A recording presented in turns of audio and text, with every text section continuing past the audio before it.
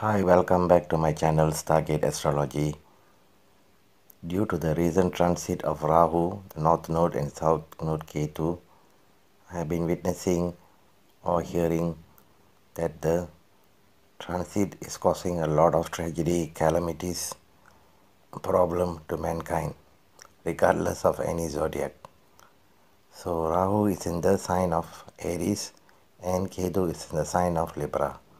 So what kind of situations are happening in human life? Accidents, arguments, aggression, sudden burst of anger, quarrelsome, and many other tragedies which can have a lot of negative impact on human life.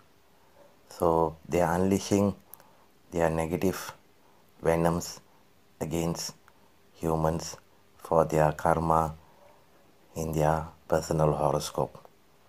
So this time around, this transit is very aggressive because Rahu is in the sign of Aries, which the Lord is Mars, and Ketu is the sign of Libra, which the Lord is Venus.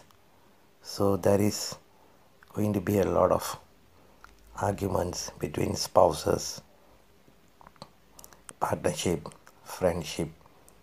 Human interaction is going to be very critical and hypersensitive. So be careful, guys. Do your proper prayers. This is a time that even the skeptics should go and consult astrologers, because only astrologers will know what kind of impact it's going to have on your personal horoscope.